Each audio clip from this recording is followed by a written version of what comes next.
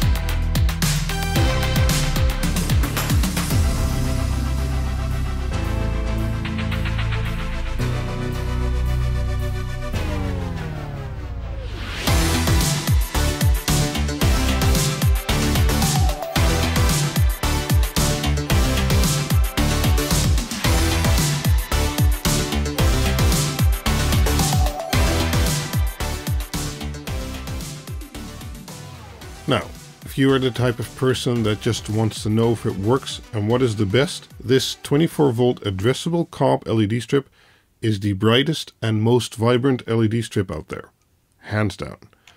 Check out the links in the video description. The strip is fully compatible with the Dig Uno, Dig Quad, Dig Octa, so grab yourself a 24-volt power supply, one of the Dig boards, and this LED strip, and you're set. However, if you'd like more of my thoughts, why, and the technical reasons behind it, keep watching the video and I'll happily explain it to you. Welcome to 2023. Addressable LEDs have never looked better.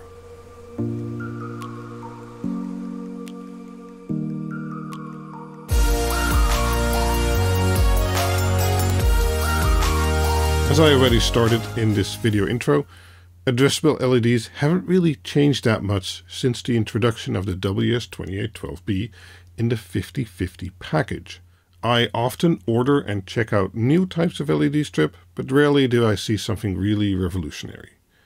The last time I was really blown away was the COB 332 LEDs a meter addressable LED strip we looked at before, which is still the most amazing variant that I know of, since each of those 332 LEDs are individually addressable. But with it being 5 volt and hella expensive, it was hardly usable for larger projects. What we're looking at today though is a good compromise in my opinion, and something truly new. We're again going to look at a COB LED strip, but this time it's 24 volt addressable. Not individually per LED addressable, that's basically technically impossible, but in my opinion, even with some compromises, this strip looks absolutely amazing and is the strip to recommend for any wrap around your room or similar style project. This new strip has a staggering 720 LEDs a meter.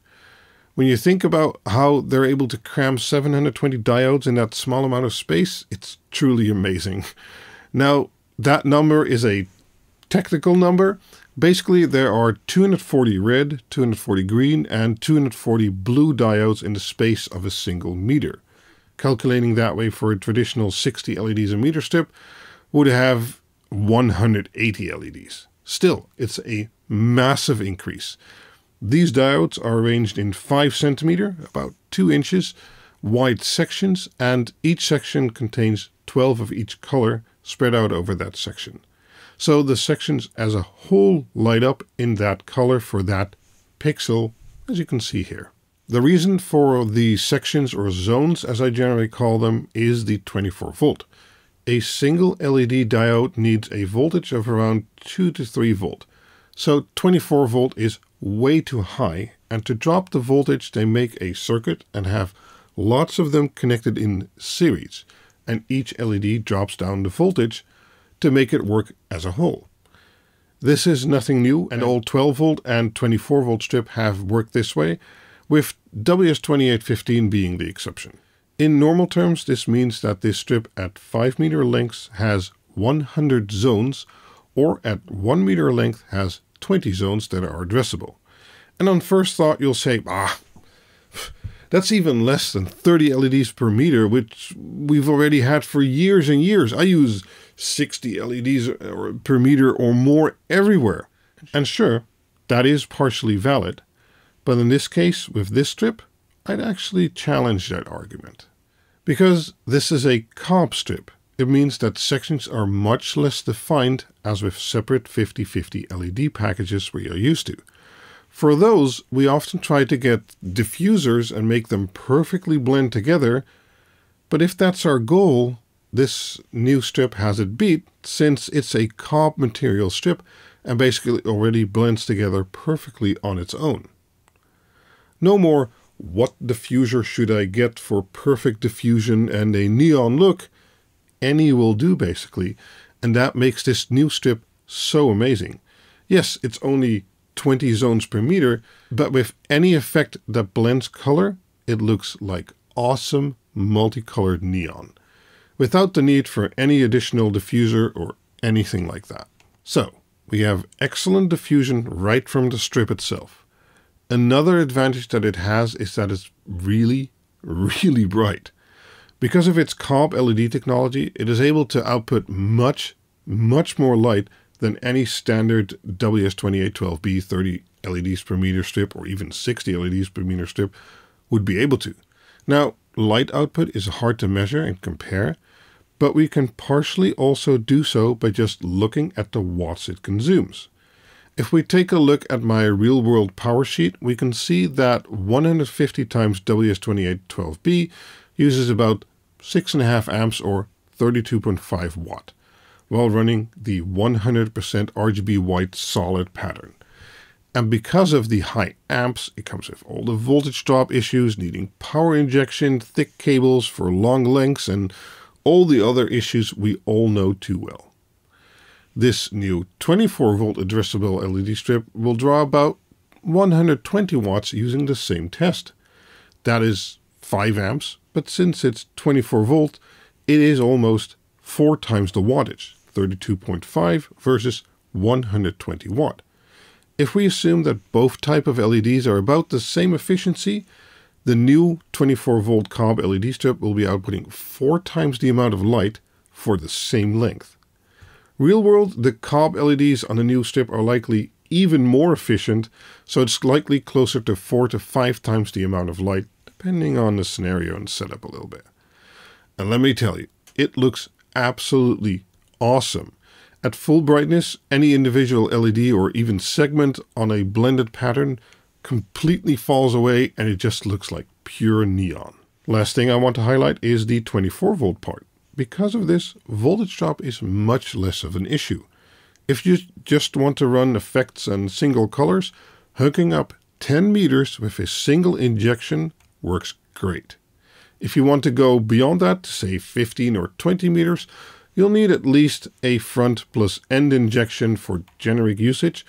But generally, if you're wrapping around your room, front and end 20 meters, that shouldn't be that big of an issue. And even if you have to run an injection wire, since it's 24 volt, that wire can be a lot thinner than it would have to be for 5 or 12 volt LEDs. So a bit of a conclusion. Let me talk in clear words. If you are looking for the brightest and most vibrant LED strip out there, this displaces my previous champion, the 12 volt 96 LEDs per meter WS2811 Bright from BTF Lighting. That strip uses about the same amount of power and has better quality LEDs versus normal WS2812B strips, but this new 24 volt COB addressable LED strip has it beat on all fronts, and with the integrated diffuser it looks so awesome. It's hard to convey on camera just how good this stuff looks. Now, are there downsides? Yes, sure. If you really wish to do pixel addressable effects, so where resolution matters, this isn't the greatest strip for that. And a traditional strip in like the, 144 LEDs per meter will have a lot more definition. If you'd like a more comprehensive comparison between LED densities and other options, make sure to watch this video. No, it's over here. I made a little while back. Back to the 24-volt COB Addressable LED strip. If we're talking color, blended effects like rainbows and such, this strip will look absolutely excellent for that. Also, if you're bouncing the light off a wall or something like that, the difference in resolution will also be hardly noticeable. Another 2 points to highlight is that this is a 12mm wide strip, not 10mm, and that it isn't the cheapest option out there. Still, with about 50 bucks for 5 meters, it isn't crazy expensive either. In regards to compatibility, all the DIG boards, so the DIG Uno, DIG Quad and DIG Octa system are fully 24-volt compatible, so you can immediately use this new type of strip on those boards. Software-wise, WLED also supports them and they work great. As a last note, several variants of this strip have popped up on AliExpress recently, and I basically tested them all. Only this type I was really impressed with. The others, much less. So make sure to follow the links in the description to the right type. I have linked it from 2 separate suppliers, and I bought and tested from both. And well, that's it for this video really. Finally, something new and refreshing in the addressable LED space. It's hard to convey in a video just how awesome these look, and I think it will be a game changer for a lot of people, either in ease of use or just in the looks they have versus a traditional 50/50 package-based LED strip. I will certainly be using them and recommending them to people going forward. And we're not done yet. I have another revolutionary strip coming up in a little bit. It'll be a few weeks to months, but it's coming. That one will make addressable LEDs much more usable for primary lighting than they have been thus far. So make sure to stay subscribed for that. If you have any questions, let me know down in the comments. And I hope to see you back in another video. Said there must be something wrong with this girl. All she said to them was